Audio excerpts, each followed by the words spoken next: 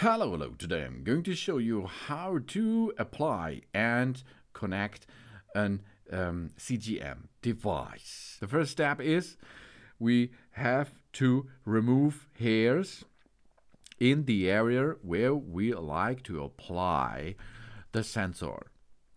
We only apply sensors only on the back of the upper arm of us. We avoid areas with scars, moles, stretch marks or lumps.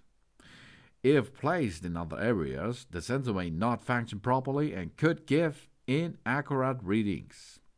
We select an area of skin that generally stays flat during our normal daily activities, no bending or falling. To prevent discomfort or skin irritations, we select a different side other than the one most recently used side.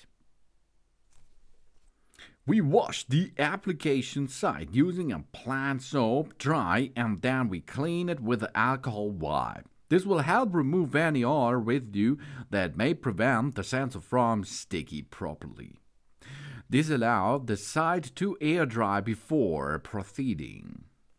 Open the sensor pack by peeling the lid off completely.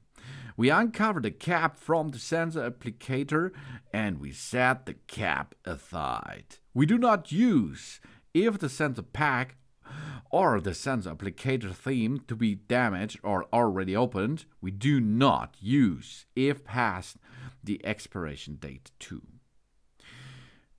Then we line the small white buckle on the sensor applicator with the concavity on the edge of the sensor pack. On a hard surface, press firmly down on the sensor applicator until it comes to a stop. We do not remove the safety clip from the sensor right now. The applicator.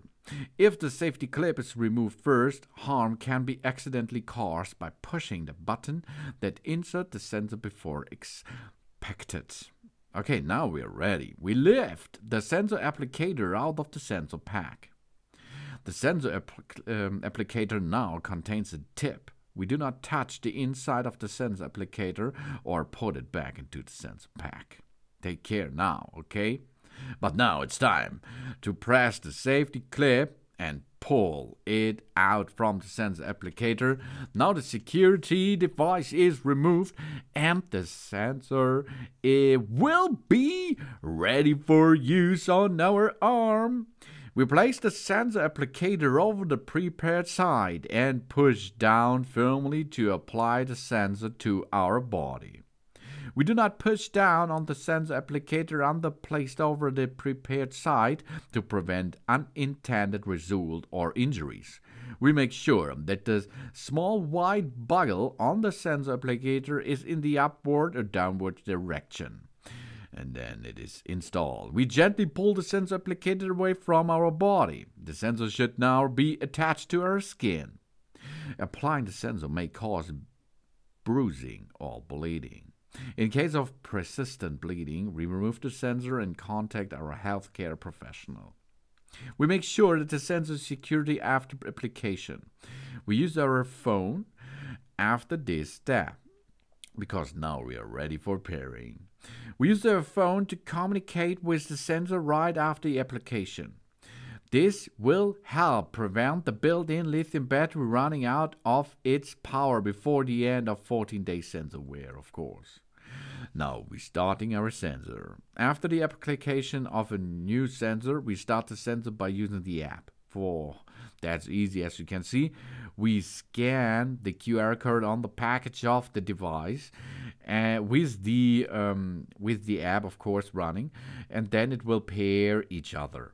And then there will be a warm up for 1 hour, and after 1 hour of warm up, we will get information about our blood glucose system inside our body. Really cool feature now. That means it will get information every time we have this in all the 14 days of runtime.